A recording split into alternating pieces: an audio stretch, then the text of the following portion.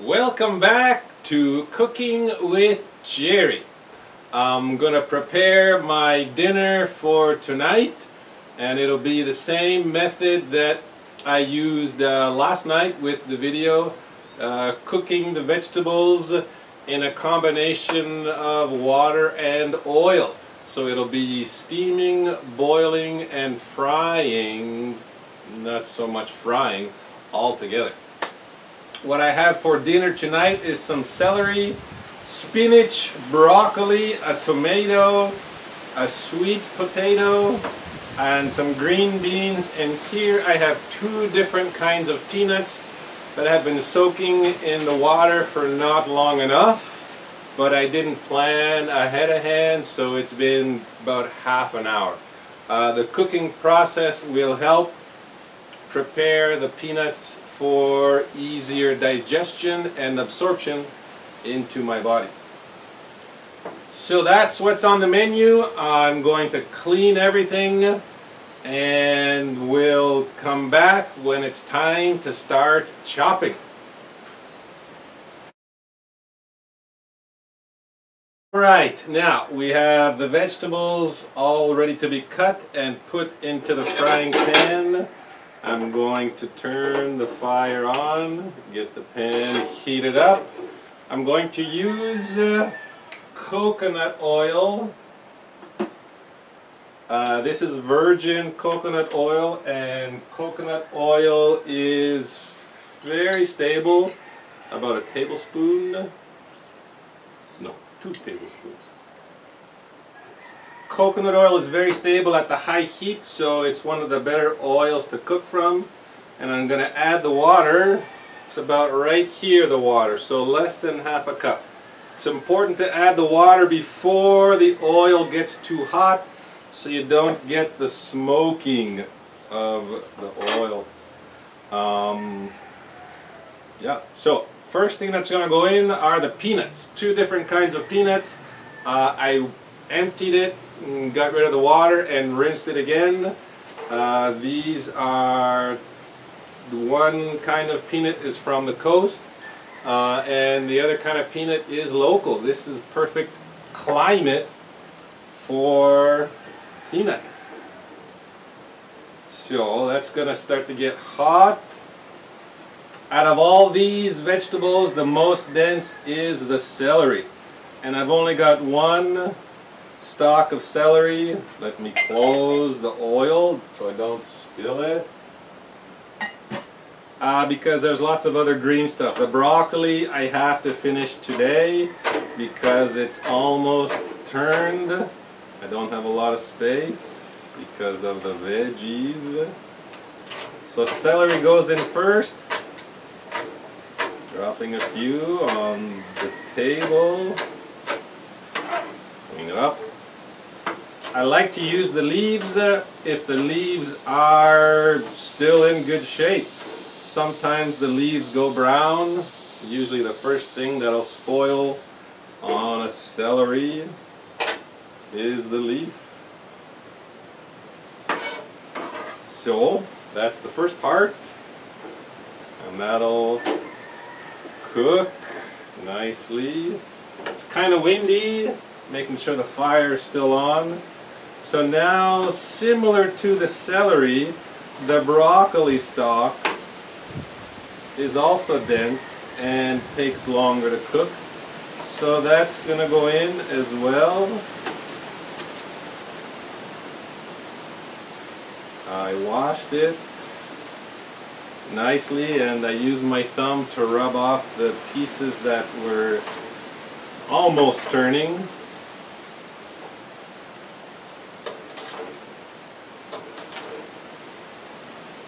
It's important to have a decent knife. Really makes a difference when you're preparing food, especially if you're doing a lot of chopping of vegetables. I consider myself mostly vegetarian, which means once or twice a month I'll eat either chicken or fish. But the rest of the time it's vegetables. Fruits not so much, because as we've been discussing, fruit has a lot of sugar Still good for you though, but make sure you're not eating too much.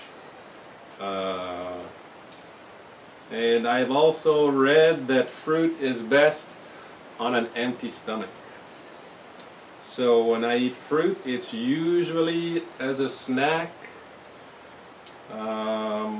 which also doesn't happen very often. I like bananas in pancakes. We made pancakes earlier today without using wheat flour. If you haven't seen that video yet, please check it out. Easy way to make a healthier version of pancakes. So I'm going to move these out of the way because the next in line are the green beans. I also want to mention I like to have more color variation. I'm going to close this, keep the heat inside. I like to have more color variation. Right now it's mostly green except for the tomato and the sweet potato. But there was nothing else available at the stores. The one next door, the store next door, she's getting fresh supply tomorrow of vegetables. And she gets for me especially some things that the locals won't buy because they're not accustomed. For example, purple cabbage. It's also a bit more expensive, the purple cabbage. But if you consider food as medicine, spend the extra little bit of money and get decent products. After all, it's your body and your responsibility to take care of it the best way you know how. I can also mention that depending on where you are, fresh fruits and fresh vegetables may not actually be fresh. I know in Canada there's a very short growing season, so during the winter it's far too cold to grow any kind of plant. So the plants, the fruit and vegetables that you're getting from your grocery store are, I would say, they're not so fresh because they've traveled from somewhere. Tomatoes come from Spain usually, or Mexico, so that's a bit of travel time. Bananas usually come from Ecuador, Costa Rica, sometimes Thailand. I'm having to cut a little bit away because these green beans, I saw them at the store 2 days ago, and some of the bits are a bit rotten. So I'm cutting away the rotten bits. So the fresh fruits and vegetables in that section of your grocery store, not so fresh. My suggestion is, if you haven't realized this already, is check out the frozen fruits and vegetables. Because number one, they're usually cheaper. You get a big bag for $3 if it's on sale, or sometimes even if it's not on sale. The second good thing is they're usually always cleaned and cut, although I would still rinse them underwater. But the more important part is they are picked when they are ready. They are not picked in advance to survive the journey and last on the store shelf for however many days. So fresh fruit and vegetables, that's how I do it usually. During the summer I try to go to the markets for the local vegetables that are ready, but that's a very short part of the year in Canada. Other countries, depends on how close you are to the equator, I guess. The farther you are away, the colder your winter is going to be. I buy the frozen vegetables. I know with avocados, for example. Here's a perfect climate for avocado. The store had this, but it's not ready until tomorrow. When I was in Canada, there was too many times where I'd buy that small bag of 3 avocados. I'd, feel it every day, because if you go 1 or 2 days too long, the avocado spoils. And too many times I would feel the outside of the skin and it was still hard, but that's because the skin was hard. Inside it was ready. So I switched to buying frozen avocado. It's $3 a bag when it's on sale, and because it stays in the freezer, it doesn't spoil. You wouldn't want to keep it there for 6 months. And it's not the same flavor consistency as fresh avocado, but you can use it. I used it for a lot of dishes. I can use it for cakes. I made avocado brownies, which were really good. And you're not wasting money, which is always a pain. Here is the sweet potato. Now this sweet potato has a lot of sugar in it. So it's rare that I'll eat sweet potato. And I almost never eat potato. Here I have a plantain, which used to be green. This morning it's turned yellow, which means the sugars inside are causing the banana to become more sweet. The rotting process, once you pick it off the tree, the rotting process causes it to be sweeter. I had one yesterday for dinner. It's got lots of good properties, but lots of sugar. So here I like to rinse the sweet potato after I've cut it, because it's a little bit sticky. So excuse my back for these few seconds. Shake it on the floor. I have an unfinished concrete floor, so it's not a big deal if there's a few drops of water. Now this goes in next. I don't like my sweet potato to be mushy. I like it to have a little bit of consistency. So that's in.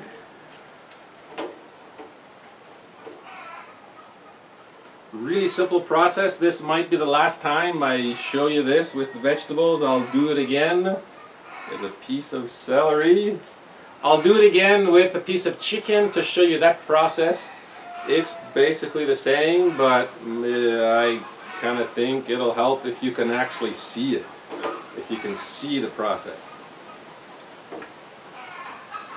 And I can also throw the tomato in there. The tomato's going to give it a nice color. And it'll also add a little bit of liquid. You'll see I am not removing this stem connection to the plant. I used to, but recently I decided I'm gonna eat it. It's part of the plant, and if my body can't use it, it'll act as fiber, which is great for the gut flora, for the bacteria inside your intestines. And we're almost done. You know, the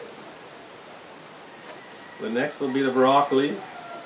I've mentioned previously in videos, depending on how you like your vegetables. If you need your vegetables to be a little bit softer, less crunchy, keep them in for longer. If you have different, I lost one on the ground. If you have different people in the family that have different tastes, maybe you, for example, like it crunchy, your kids like it softer. When it's at the end of the process for your liking, remove your portion. So this is your dinner, let's say, or supper, or lunch, whatever it is you're preparing, which has the crunchier veggies, and the rest of it is for the family. Also, I'm going to throw in, there's a green bean I missed. The broccoli is going in. Last is the spinach, because I don't really want to cook the spinach. I just want it to be heated. The green bean that was left over, it'll be the crunchiest.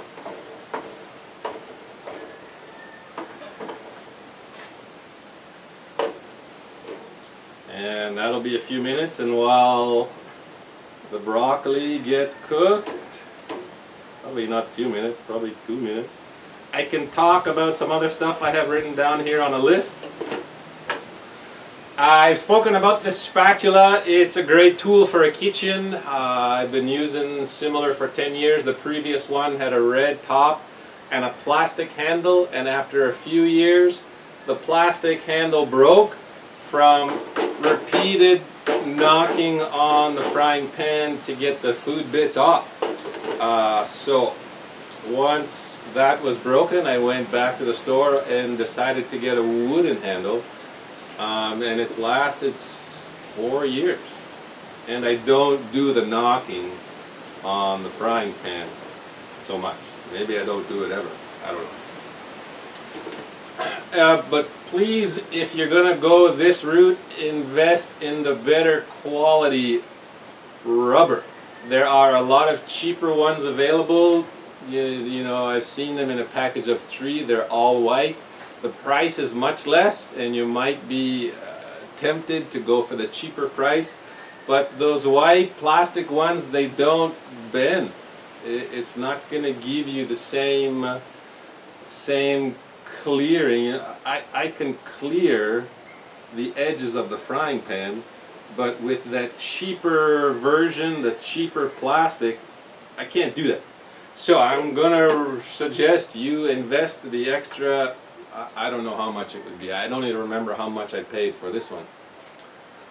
But it's not much. It's a useful tool. So that's one thing I wanted to say. The second thing I wanted to say is salt. Now, the body is, I checked on the internet, the body is 0.4% salt. Which means the body needs salt. It's very important for many functions that happen inside the body. The problem with salt is getting too much. And the main way that people get too much salt is if you're buying food that's already prepared. The fast food restaurants use a lot of salt to make the food taste better.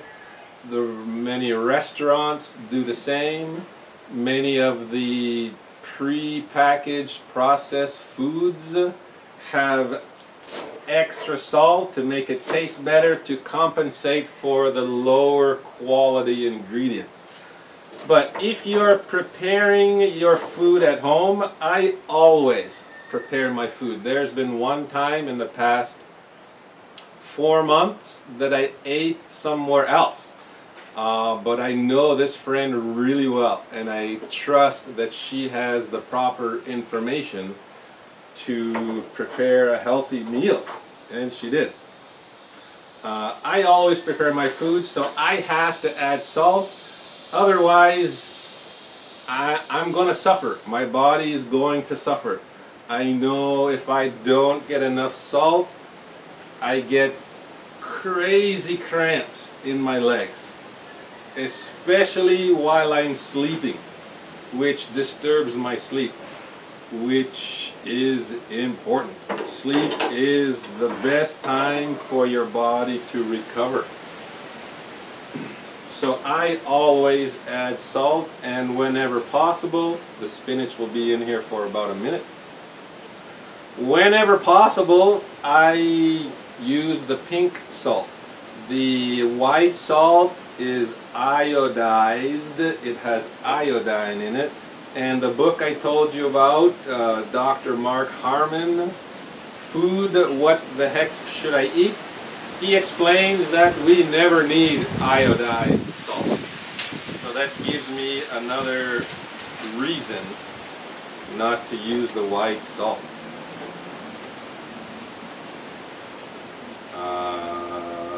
Another thing, vegetable oil. There's a lot of cheaper versions of vegetable oil. When I choose a vegetable oil, I consider, no, not vegetable oil. When I choose an oil, I consider the beginning product. How easy is it for that product to turn into an oil? Let's take an example, corn oil.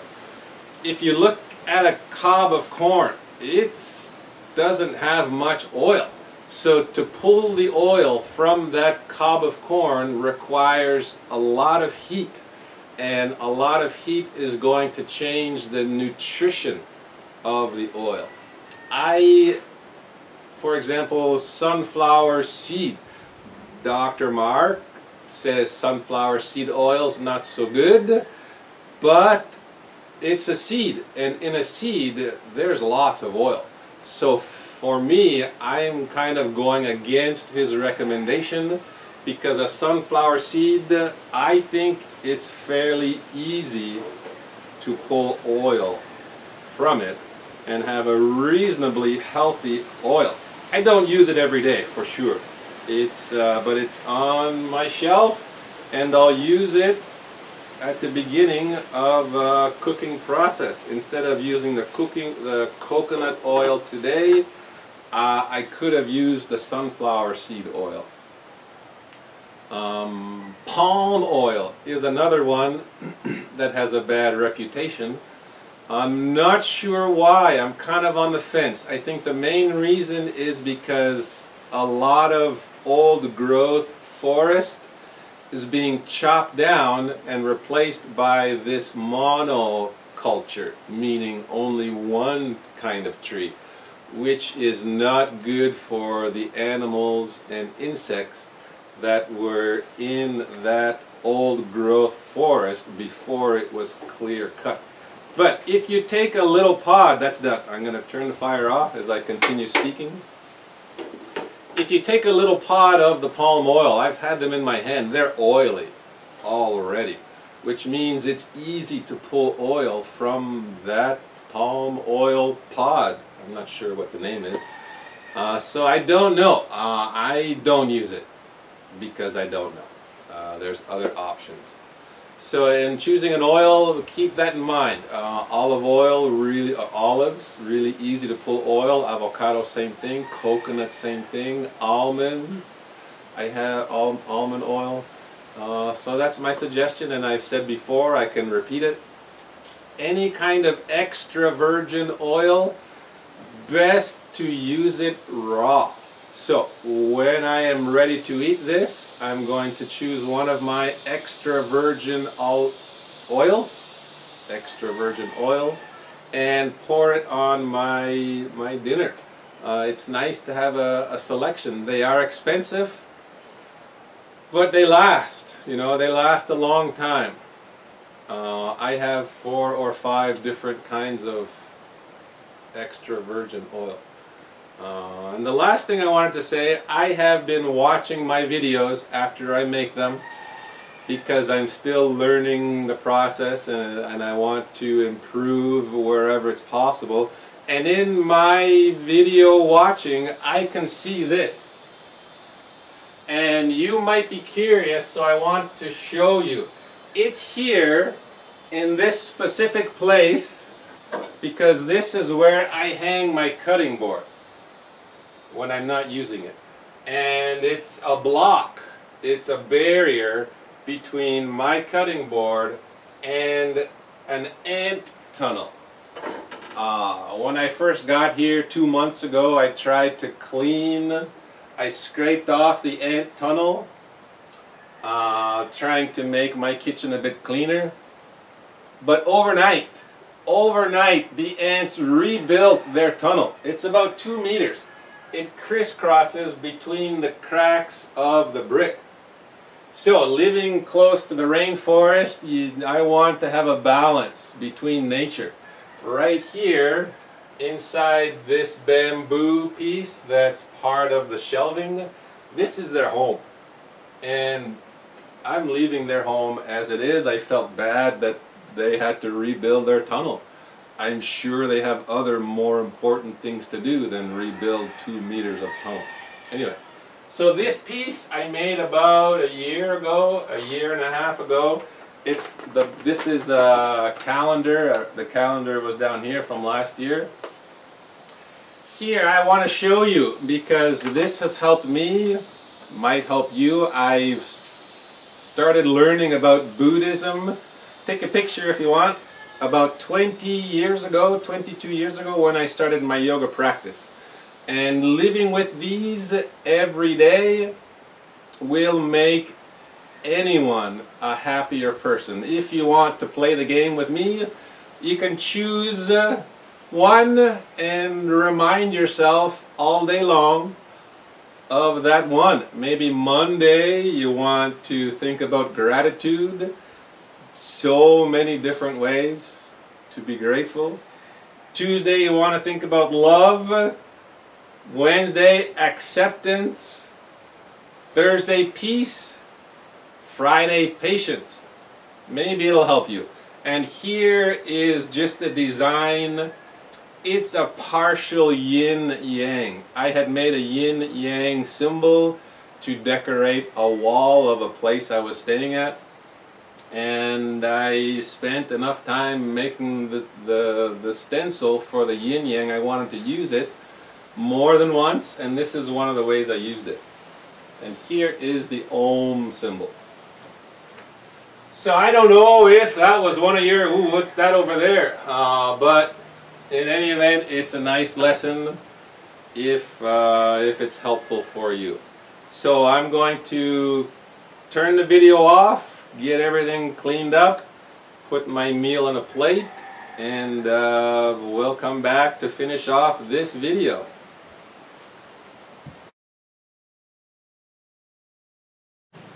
Alright, I have the vegetables in my plate, and there's a little bit left over if I'm still hungry after I finish this. I'll come a bit closer to show you. It looks pretty. There's a little bit of liquid, which is fine. And what I'm going to do is add a bit of salt, 2 pinches. And a bit of avocado oil. The oil, I learned from Dr. Mark's book, the oil is necessary to help the body digest the vegetables that need some kind of oil along with it to help digest it. And there's one more thing. Ooh, good catch. That was a bottle of olive oil that a friend gave me. He was here for a couple nights and he has some leftovers, so instead of traveling with it, he gave it to me. And luckily I caught it because it's a glass bottle. I have a lot of stuff in these plastic containers just to minimize the bugs getting to them. Here in this sealable bag I have marine algae in powdered form, really healthy. So I'm just gonna shake a little bit. It's kind of windy, so a lot of it's flying away, but most of it's on the plate. This kind of stuff, I think it's better to eat raw. It maintains its properties if it's not cooked. So I added that to my plate. It also adds a little bit of flavor. You may notice that I only use salt as my spice, and that's because that's how I prefer it. Adding any other spice like oregano, which I used to me it overwhelms the flavor. All I taste with every bite is oregano. I don't want that. I want every bite to taste the vegetables. And I'll taste a little bit this time of the sea algae. If you like spice, go for it. Paprika, curry, many people have a selection of different spices. That's your freedom. So yeah. 2 things I wanted to add that I missed on the first part. Number 1 is the sweet potato. It's a once or a twice a month addition to my dishes because it has a lot of sugar. It has a lot of other good properties, but because the high percentage of sugar, it's rare, once or twice a month. And I'll tell you also, I use this scrubbing pad to clean the skin. I like the skin on the sweet potato. Sometimes I don't, sometimes I peel it because the skin's not quite so fresh. But today's sweet potato, the skin was great. So I use this to scrub it and clean it. And the last thing I want to add is about the ants I spoke about. And you might be wondering, why do ants have a tunnel?